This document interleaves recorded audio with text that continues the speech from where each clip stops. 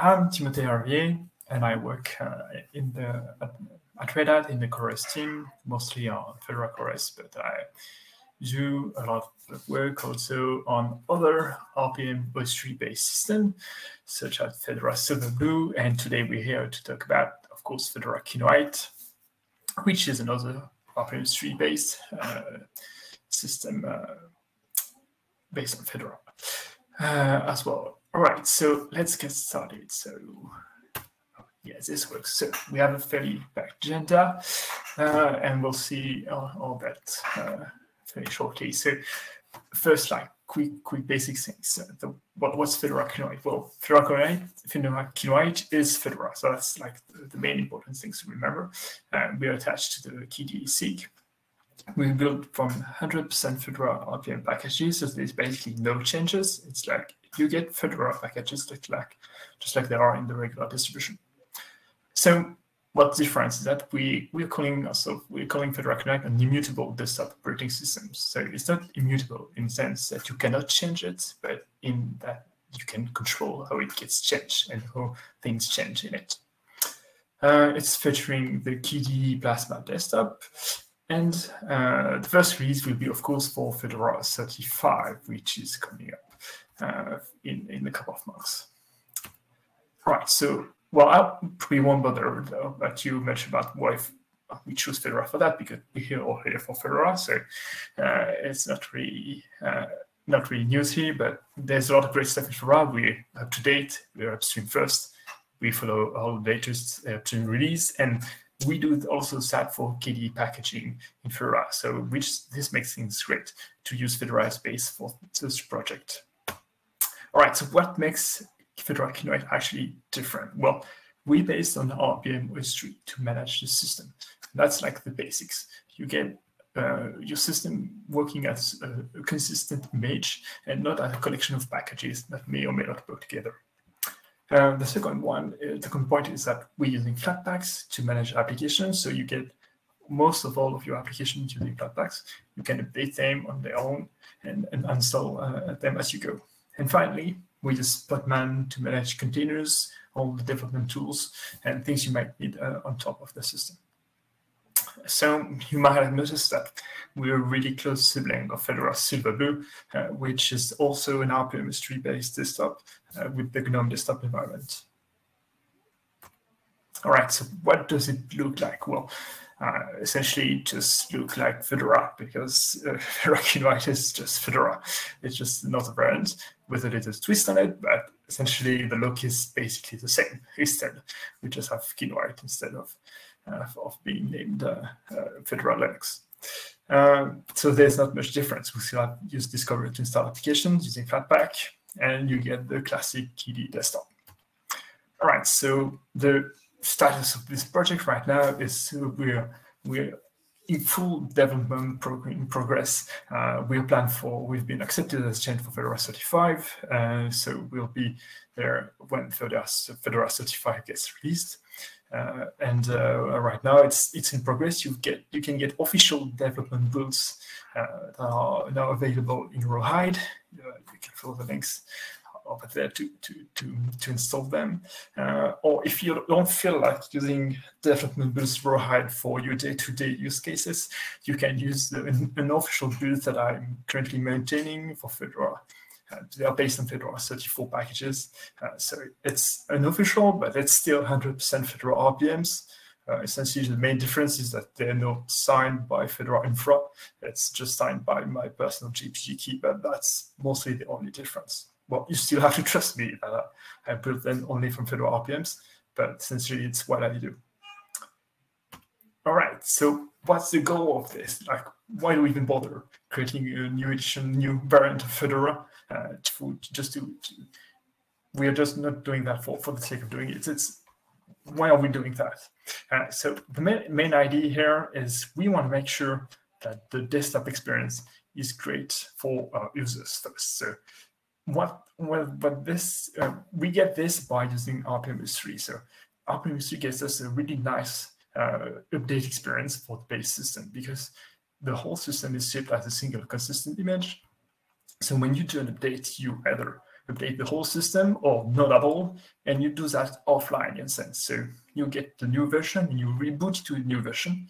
The updates are atomic, you get rollbacks, you can go back if anything happens. And so this makes like the day-to-day experience of updating your system really great.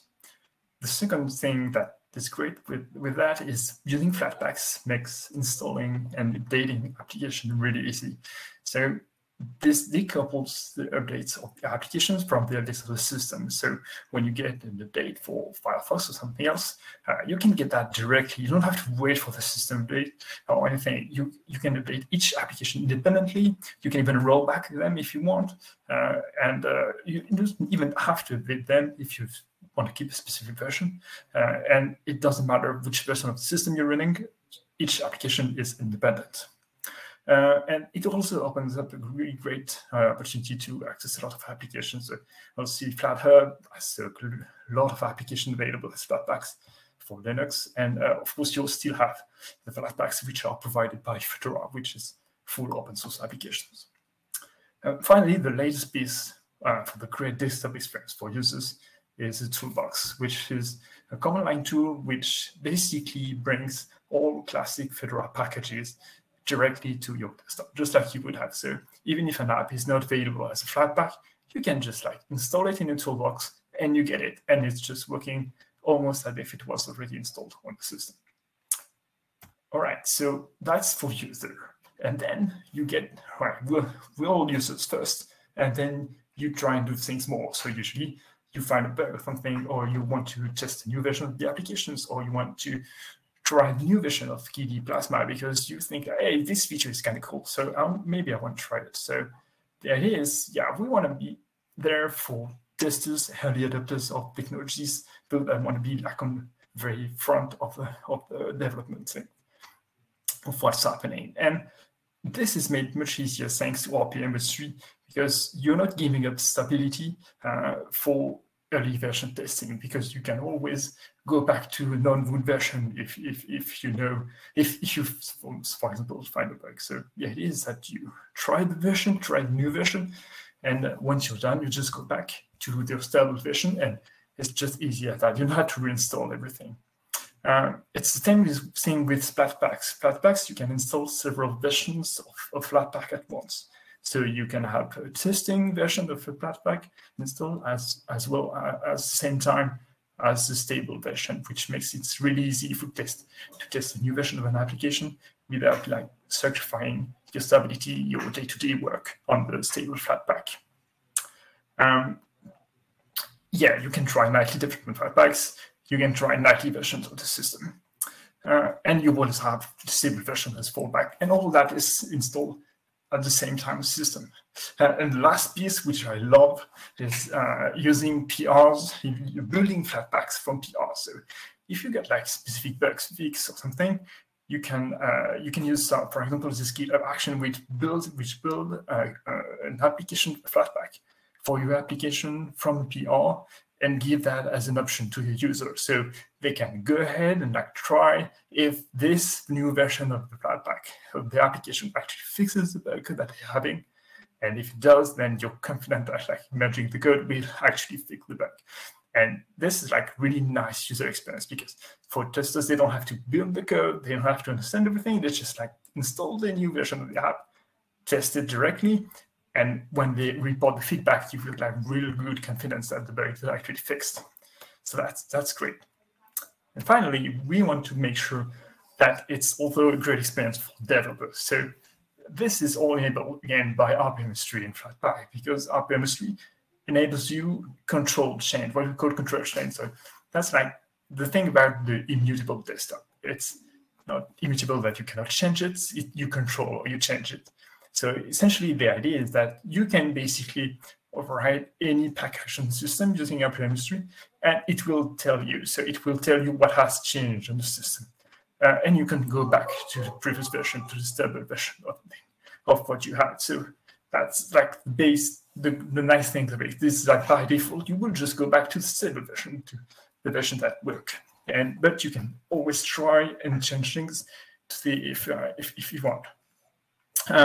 The easiest way to go back is always to reboot. So you installing some development packages, things broke, okay, you just reboot, you go back to the version that is stable.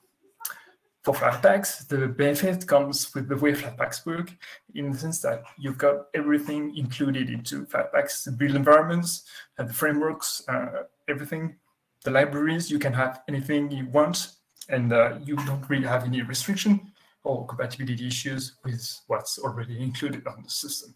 So essentially, you can use whatever you want, whatever you need for your applications without strong constraints. Oops. Yeah. So, all right. So that's what we want to do, but we're getting there with Fedora Kinoite. But for all that work, well, you also need applications to live on the system. And so let's take a look at where are actually right now, where we can find KDE applications to install on Fedora Kinoite. Well, the first thing is right now the Flatpaks in Fedora are still in progress. So there's a good selection of KDE application already. Well, most of the KDE apps are available as RPMs, but they are not yet available as Flatpaks. We're working on that. If you want to get KDE applications, you can get them from FlatHub. We are progressively packaging a lot of them in FlatHub, and hopefully at some point before the Fedora 35 release, we'll have official Fedora Flatpak packages for KDE apps. There are also a good selection of non-KDE apps already available as Flatpaks from Fedora, and of course there are a lot of them on FlatHub too. Yeah, so the main difference between the apps that you will get from FlatHub and the apps from Fedora is that maybe they're not necessarily the same version, but the main difference is that if you get them from Fedora, you will have the full guarantee that it's fully included on the open source software. Whereas from FlatHub, you don't really have that guarantee because you can have external proprietary software added in certain cases, or some restricted software such as media codecs and things like that. So yeah, if you look at the Flatpak from FlatHubs, yeah, we've got a quickly expanding list of KDE applications. We're working closely with upstream every time to make sure that when we fix something, it gets upstream, so it gets there for everybody, and that KDE application works well by default in Flatpak. So it's a work in progress. We're doing that progressively, fixing applications as we go, as we try. There's a lot of easy and small tasks for beginners to get involved if you're interested. So if you're interested in packaging or helping us with fixing some little small bugs in KDE applications or adding some features, it's a really great way to get started, because packaging, once you've got like the basics about Flutter packaging, it's really easy to get started and repackage KDE applications, much easier than classic development outside of Flatpak. Yeah, so if you take a look at apps in FlatHub, you get some of them, or the classic ones, some proprietary ones. A lot of popular applications are there. And if you want to focus on only the KDE applications which are there, you can search for org.kde, and you will get only the KDE apps that are already available in FlatHub. All right. So yeah, the next part of this presentation is about what we're going to do next. So with Fedora Kinoite, where we want to go, and in the future, in the coming months. Well, once we've released Fedora 35, what we will be doing on top of that. Well, the idea is that we want to be the best platform to try the next version. So the next version of what? Next version of the Plasma desktop. So of course on Fedora, we usually push the next the current release of the Plasma desktop, but it's not always easy to try the next version. So let's say the KDE Plasma release the new beta version. Unless you're running rawhide, it's not always easy. With Kinoite, we'll try and make available some other ways to try and run the latest beta Plasma releases on top of the stable base of Fedora to be able to try a new version of desktop without compromising all the stability of the system. And at the same time, we also want to make sure that the nightly version of KDE applications are easily available for you to consume at the same time as you can get the classic version of the Flatpak. So yeah, being able to test both the desktop and the new applications at their release as beta before they get really fully released. So the idea here is that we probably make some different delivery streams. So right now we'll have, when Fedora 35 gets released, we'll have the stable version, of course. So the Fedora 35 branch and the rawhide stream, which is already there for Fedora Kinoite, and which will still be there always. But the idea is that maybe at some point we'll have this third stream or another option where you get the Plasma, beta Plasma desktop and the stable Fedora content underneath. Yeah, and the last thing that we really want to try and focus on is trying to do the testing before we do releases. So this thing in Fedora right now is that usually when the images are composed, they are built, and then the testing goes onto it and try and do things, make sure that the images work. And we might want to try and like revert that, build that, do the testing, and then actually make sure before we release that everything is fully tested. But yeah, that's like a much bigger piece of work, and we'll see how this goes. All right, and finally, taking a look here is that we don't have any logo. So we still don't have a logo for Kinoite. We're still looking for ideas. If you got any ideas, if you got any talent in this space, feel free to join us. There's an in-progress issue about that, and any help here is appreciated. Yeah, you can join us fairly easily. So we hang out in the KDE with the KDE SIG. So everything is Kinoite is attached to the KDE SIG. And with the issue, you can report issues into the KDE SIGs. We meet fairly regularly on Mondays at 1800 UTC. And yeah, you can easily try either the official builds, which are right now rawhide until Fedora 35 gets released, or the unofficial builds, which are based on the stable version of Fedora 35 right now. And all the links are there. Of course, I'll post the slides, the link to the slides just right after that. Okay, so let's have a little quick demo and some time for questions. If you have any questions first.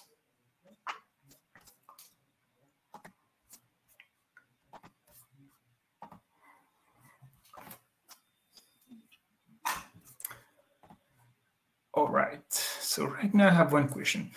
I go for that. Well, Kinoite had the same issues as Silverblue, like missing support for easy way of installing corporate packages or missing ABRT reporting. Yes, probably. So we share a lot of the code between Silverblue and Kinoite. So a lot of common issues a lot of those issues are common. I'm looking into that. The installing corporate packages is, yeah, it's a little bit different, but you essentially have to pull out the repo file manually and add that to your system. But apart from that, you can directly install packages. So yeah, it's not a great UX, but it's still fairly easy. For ABRT reporting, that's something I'm definitely looking into. and try and figure that at some point. But yeah, right now we're not great on this front. We have to work on that. All right, second question I have is, do you daily drive Kinoite? And yes, I do. So I'll just show that to you. The idea is that right now I'm not daily driving the official release version because it's rawhide. It's a little bit too soon. Still, we haven't even branched Fedora 35, so it's like reasonably working, but it's not fully there yet. But I'm driving the unofficial version, so I'll just show that to you right now. Is that so? Let's just see if you can say in chat if you see my screen correctly. Hopefully, I'll just have to switch. Yeah, seems like it's working. Yeah, great, thank you. All right, so here's like the current version that I'm running, which is so still an official build, but it is still Kinoite in a sense, because it's still Fedora packages. It's Fedora 34 packages. It's unofficial builds from which are hosted by server. Yeah, and you can see here I have Kinoite version. It is the latest build I made this Monday, this week, and I have some packages overlaid here on top of it. So I use RPM Fusion, Vim, and etc. Yeah, and I have a bunch of Flatpaks too. So usually I don't have. So yeah, you can see from this list here that I don't really have any KDE application overlaid on top, because essentially all the KDE applications I use them on Flatpaks. So if you go and list here all the Flatpak applications I have installed on the system, you can see there's quite a bunch of them. So I've got Spotify, Steam, and everything. And you also have like a lot of KDE applications there, which are the classic ones, which are all unfortunately right now. So they all come from Flathub, because that's where they are packaged. Mostly. Yeah. What should I show next? I'm almost at the hour, so I'll just like give a quick try and see if there's another question. Yes, there's another question. If someone wanted to create Fedora RPM-ostree spin with a different desktop environment, like XQ made something, would they build it on Kinoite? Well, neither. That's a good question. So essentially, the idea is that you don't create. So there was supposed to be another session just after this one about specifically this, how to create desktop environments, desktop variants of Fedora based on RPM-ostree, but we had to reschedule it. So this will be for another time. But the base idea is that you don't you base that on a common set of packages, and that's mostly done. Let's just like link to the config here, which shows you how it's done. So essentially, the config is here. And yeah, and you essentially the common base, which makes an RPM-ostree desktop based on Fedora. And then you add on top the desktop environment that you want. So essentially, Silverblue is adding GNOME on top of that. Kinoite is adding all the KDE Plasma desktop on top of that. And if you want to make an XFC variant, which is something I've already done, and unofficially, it's not an official variant, you can create like you can have this. You take the same base and you add the XFC packages on top of that, and you get a full RPM-ostree based XFC desktop. And yeah, I mean, it works very well. So you still have the unofficial bits about XFC for that in the same links that I'm making here first. Yeah, so thanks, Micah, but thanks, but not thanks in a sense, because I don't like to say that we remove GNOME and add KDE, because since that's not really what we're doing, we're not removing GNOME to make it's all right. We're not removing GNOME to make Kinoite, because we're essentially just using the same base technologies, and we share the same packages. It's just like instead of adding GNOME to create Silverblue, you had KDE to create Kinoite. So yeah, we're not taking away something from Silverblue. We're just using the same common set of packages and creating something new. So yeah, it's not. It's kind of true, but like I don't like the it feels bad. It's not like we're taking anything from GNOME or Silverblue here. It's just another option. Yeah, we need a base, another. Yeah, I've created a base image for that, but it's not. There's not really an option. Another option is about like rebasing on top of Fedora CoreOS, which is other bigger topic, but we're not there yet, and we still have to try and make that available. So yeah, there's no official XFC. So let's like go through the question I have. So how much key comes from Flatpaks and how little is it in the OS3 base? So essentially what we have in the OS3 base commit is like only the core application that you cannot go and live with that. So we have had all the KDE Plasma desktops, so the shell in a sense, and all widgets. And then you get Firefox, the terminal, Dolphin, and Discover, and Arc, the archive manager, because that's like the base things. If you don't have that, it's painful in a sense on desktop. So that's like included in the image by default. Everything else you install via Flatpak. The main goal with the Fedora 35 release is that I have just enough Flatpaks built in Fedora so that we can pre-install them, just like what it's done on Silverblue, where a lot of the GNOME applications are pre-installed in the image by default. And that's the goal here. So having just enough KDE applications so that we can pre-install them. So yeah, to get the calculator, I don't know, the music player, thing like that, available by default on your desktop. So yeah, that's instance the idea. Those Silverblue have choices for more stuff than GNOME and KDE. So yeah, this is like and will there be an XFCE version Silverblue? This is like where things get tricky. So Silverblue is GNOME. So essentially the Silverblue version of it's an rpm-ostree based desktop with GNOME. So it's all in one thing. There's no XFCE Silverblue or anything like that. Just like Kinoite, there's no GNOME version of Kinoite. It doesn't really make sense in a sense. It's a whole, so you cannot like split it out. But you can create an XFCE based rpm-ostree desktop. It's still possible. It's just it would just be something different. It's like yeah, it's a little bit weird. So if you take a look at the config here, just to share my screen again. Yes, you can install classic RPMs on top of. Should I share my whole screen? So if you use rpm-ostree, if you go there, so when you say rpm-ostree status, here you've got a list of layered packages. What this means is that essentially what I've done is I've called rpm-ostree and I've said install, and I've given it some packages. So here I can, for example, say strace. And if I go ahead and install strace, it will just create a new deployment and install strace on the system. So this won't be available right now, but you can reboot into the new version and you get package installed. And there's even a new option right now. If I just come to that, you can go ahead and say, okay, let's do that directly. You can go ahead and apply live, and you will get strace installed directly on the system. So it takes a while, and but it's going. So maybe we can give it a try before the upgrade. It's going to be the top of the 30 minutes, so I'll have to stop here. All right.